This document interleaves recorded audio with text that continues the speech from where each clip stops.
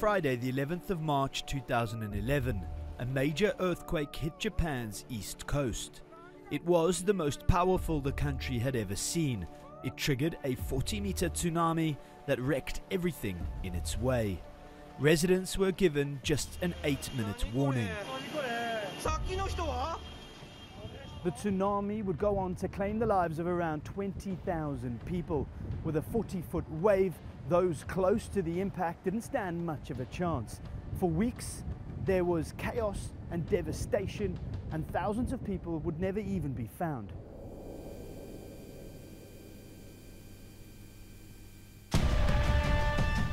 Japan was facing a major crisis.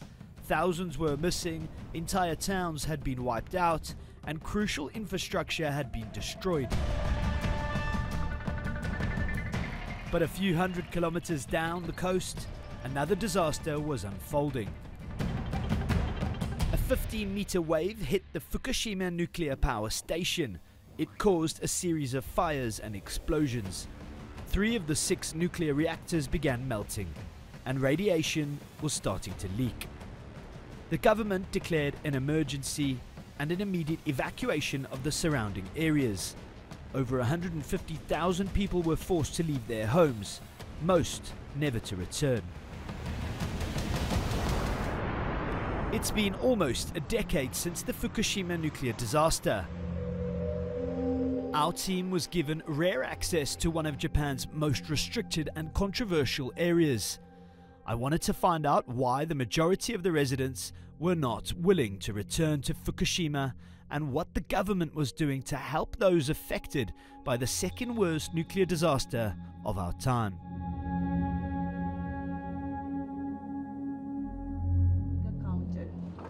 So later I'm talking about the radiation. We left Tokyo and drove 3 hours towards the exclusion zone. I was given a Geiger counter, an instrument used to measure radiation levels.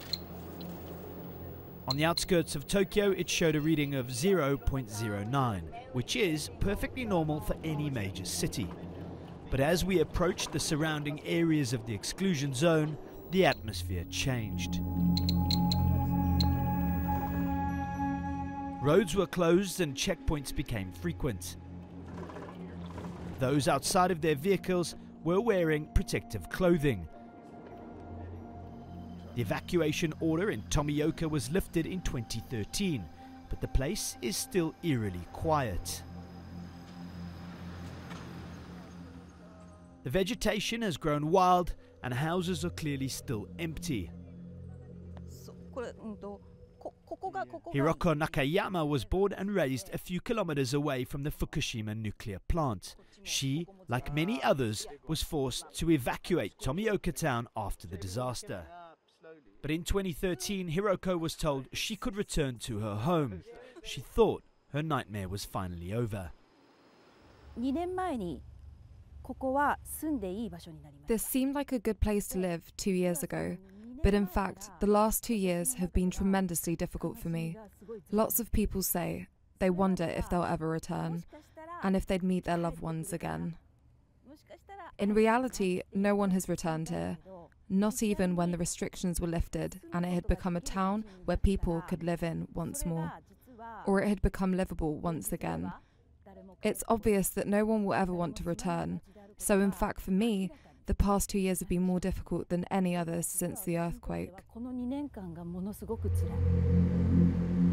Some residents have settled elsewhere and have no reason to start over again, but others still have concerns about the levels of radiation. Although the government claims the area is now safe, many former residents don't trust those in charge.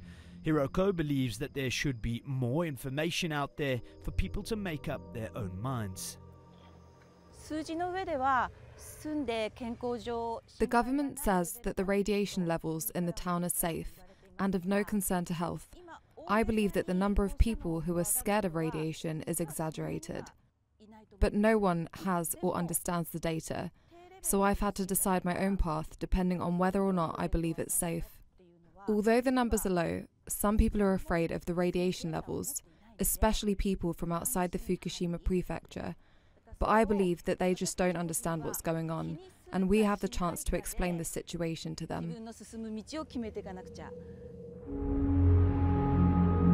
As we continued our journey towards the no-go zone, there were constant reminders of the suffering that took place. It soon becomes evident of just how little time the people had to get out. Restaurant boards still advertise the lunchtime special. A peek through a school window, and you can see pictures of smiling children on the classroom walls. But the streets are totally deserted and desolate. Possessions are scattered across the homes, and some shops have been looted.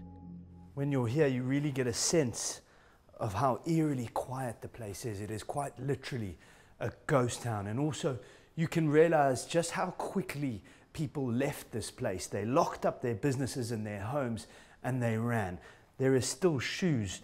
When you look through the door, there's still cutlery everywhere. This was clearly a place that people used to come and socialize and just get the normal kind of things done. There's a salon outside, there's a restaurant across the road. All of that now has just been abandoned.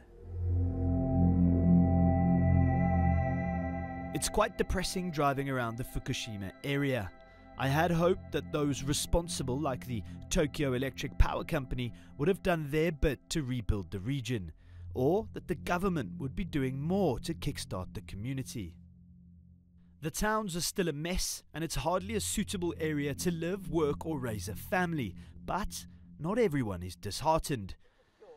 Katsumi Anakawa grows and sells flowers. He, like many others, was forced to move, but he returned, and his hope is that others follow his lead. The worst and most difficult part of it all was that I couldn't help anyone once we were forced to leave. I desperately wanted to return here to save more people. I'm very grateful for the support we received from TEPCO and the government. We were able to build a new house with the subsidies provided by the government. I would love to be able to go back to the good old days, everyone happy and laughing together once again.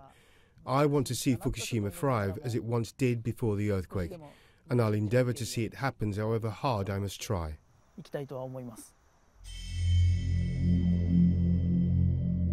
As we got closer to the no-go zone, we saw the Fukushima Daiichi power plant, which was operated by a company called TEPCO.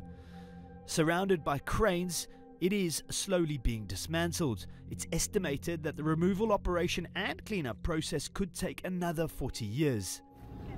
Well, we're going through the no-go zone right now, and this is the most radiation so far that we've been exposed to, and you can clearly see why the authorities don't want anybody to be in this area. The main exclusion zone has its own security checkpoints. The only vehicles going in or out are the ones involved in the cleanup process. In 2016, the Japanese government and TEPCO said the nuclear disaster had cost the country $400 billion. With another 30 or 40 years to go, it's quite possible to see that figure running into the trillions. These fields used to be for farming and harvesting crops, but these days they are home to thousands of bags of radioactive soil. The workers painstakingly gather up the soil, and then it's crushed and placed into these black sacks. The government has promised to eventually move the radioactive waste, but they are still trying to find a town or city willing to take it.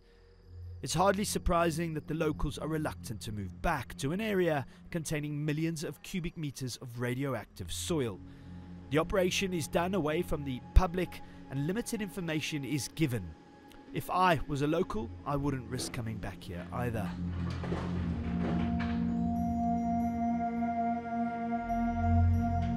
On our way out, we passed a school which was hit by the tsunami. The clock on the wall is stuck at 3:38 p.m.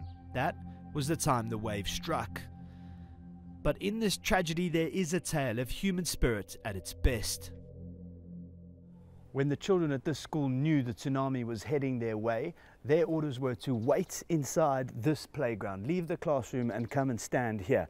But when the kids got here, they realized that they weren't going to make it if they stayed put. So they decided to make a run for it. It's around 2 kilometers to get to higher ground, to the mountains.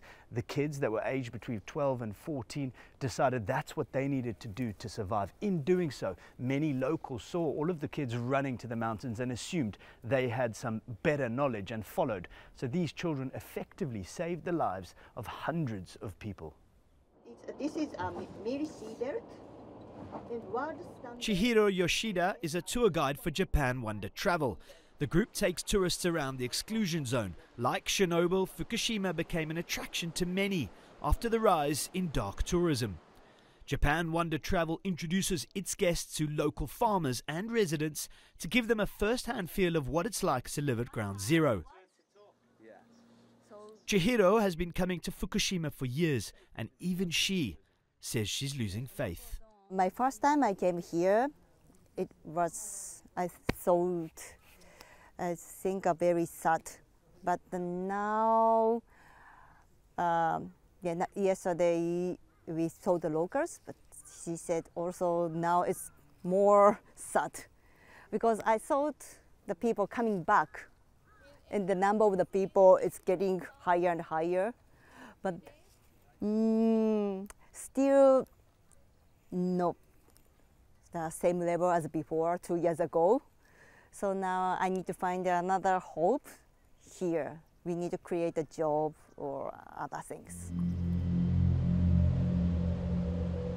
As our journey came to an end, we headed back towards the coast. This is where the tsunami came in, and this is where it all began. It's crazy to think that just 8 years ago, people were given a 40-minute warning to save their lives from a 40-meter wave. And you kind of put yourself in that situation and you think, how would you get out of there? How would you find your friends and your family? And it's terrifying. And you can't help but think, having been here, that the survivors, the ones who some call them the lucky ones, well, that's the wrong word completely to use for them. Their lives have been turned upside down. They've lost loved ones. They've lost their homes, their jobs, everything, and they still haven't come back. And having been here, having experienced all the different towns and spoken to all the different people, you just get this feeling that the government and TEPCO could be doing a lot more.